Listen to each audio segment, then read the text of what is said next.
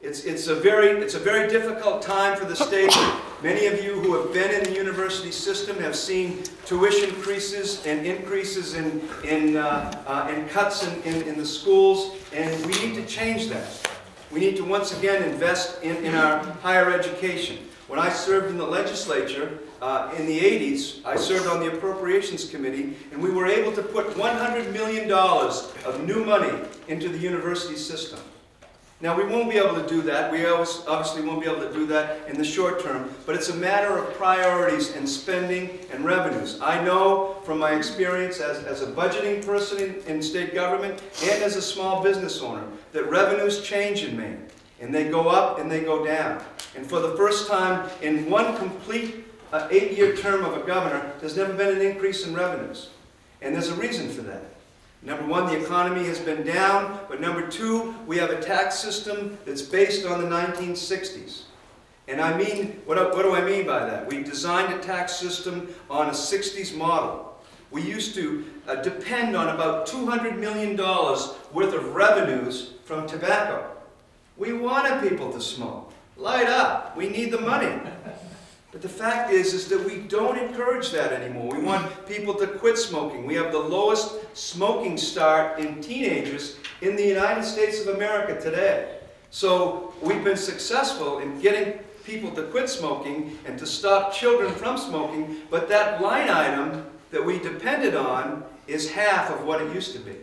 So what do we do about that? We need to change that. For the first time, the state of Maine has broadened the sales tax, and they've allowed for new forms of revenue to come in to the sales tax system. What did it mean to the people of Maine, to families of Maine? It meant a net loss to every family in the state of Maine of $300 less taxes paid. That was independent analysis that was done. Now, there are revenues coming from other people, from some non-residents and some tourists and some other folks, but those revenues will help increase the revenues in state government. As I mentioned to you, I ran several small businesses in the state of Maine, and one was a motel. And I ran that business for 20 years, and it was interesting that everyone that walked through that door, we'd always ask them how their trip was, how their day was going, were they having a good experience in the state of Maine. But we never had one person walk out the door and say, I'm never coming back here because I don't want to pay that 5% meals and lodging tax in the state of Maine, or that 7% meals and lodging tax in the state of Maine. They always said they would come back because it's a beautiful place. It's a beautiful place to come, and it's a beautiful place to have a vacation. Can you imagine paying 21% lodging tax in the District of Columbia, or 18% in New York City? People do it. They do it every day. They do business. They do vacations. Now, I'm not advocating that we do that. But what I'm saying is there are other opportunities for the state of Maine to look at revenues that I know about from being a part of this economy, and to help small businesses access capital and new markets. That was part of my job when I worked in the Clinton administration. Remember the Clinton administration that had 20 million new jobs created in that 8-year period.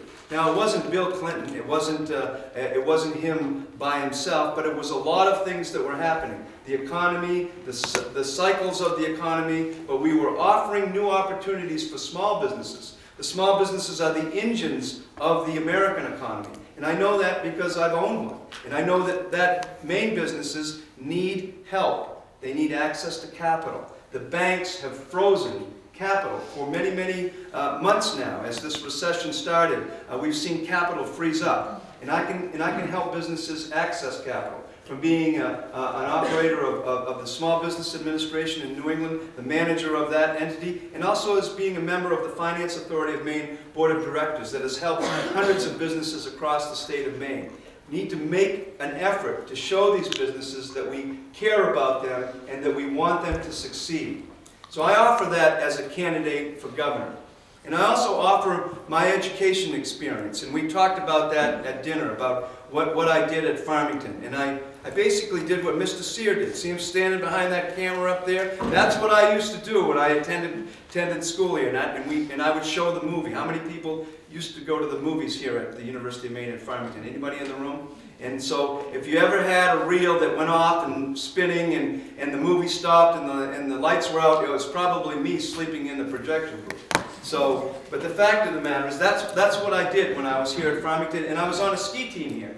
I was on a ski team with Coach Tom Reynolds, who we had a NAIA championship team that year. It was one of the best ski teams in New England. Our captain was a guy named Rick Hardy.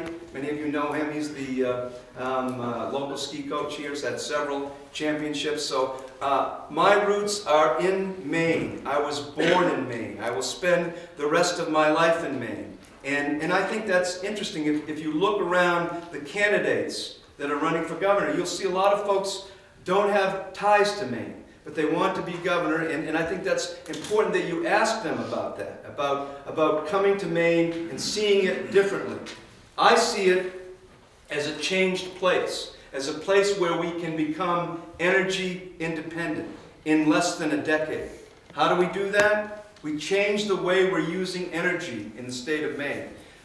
From the time I was first elected to the legislature, I've been involved in energy and environmental and conservation issues. I mentioned the Land for Maine's Future bill that I sponsored. It's about 700,000 acres today that have been put into permanent conservation. It's a program that the people of this state love, and it's a program that I have a lot of help from, a lot of people in the legislature and around the state. It regularly achieves about 65% of the vote from the people of Maine. They want land set aside for themselves and for their children to go hiking, skiing, biking, canoeing, and fishing and hunting and all of those things that we love to do in Maine. I just left probably the best job in the state of Maine. And I've been asked over and over again about getting a psychological evaluation of why I would leave the Department of Conservation, the best job in Maine, and go and run for governor. And when I was appointed Conservation Commissioner, I had an objective to put more land in conservation, change the way we host about 2 million visitors in the state parks every year. It's a big part of the Maine economy. When people arrive at LL Bean, they either go to Acadia or they go to a state park or a public land, piece of public land, and they recreate and they take their children and families. It's why you see all these people smiling, walking around the state of Maine throughout the year, these tourists that come here.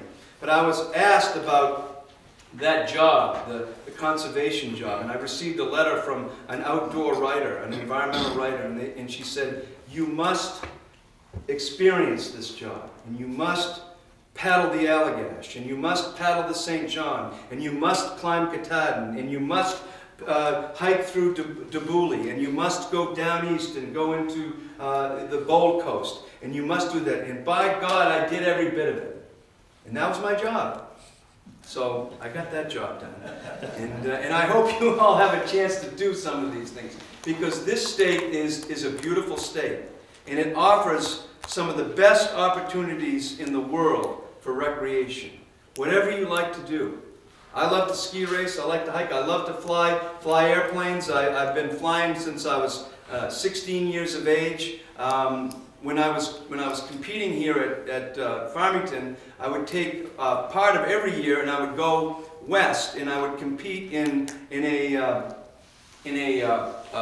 competition called the National Para-Ski Championship, which is parachute jumping and ski racing. We'd do parachute jumping one day and we'd ski race the next day. Yes, I am a candidate for governor that has been on the edge, and I can't hide from that. I've been flying airplanes all over the state. I've flown up into Canada. I've even crashed a couple of airplanes. Emergency landings, that's what we'll call them. But the fact is that I've lived a very complete life in this state. And I think that there's an opportunity for all of you to live a very complete life in this state and enjoy it and bring your children up here. But we need some jobs and we need a few changes.